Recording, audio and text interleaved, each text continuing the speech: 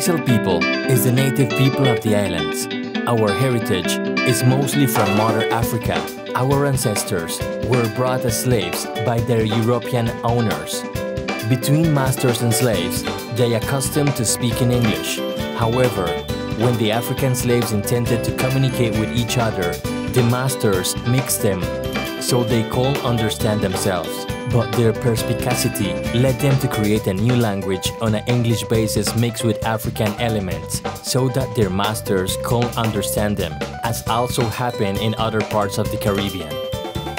Raizal children listen to Creole even from the womb of their mother. Once born, the child learns and lives it at home, in the neighborhood, at church, and in celebrations. Creole is the essence of the Raizal culture. So now please welcome to San Andrés, Providence, and Ketlina.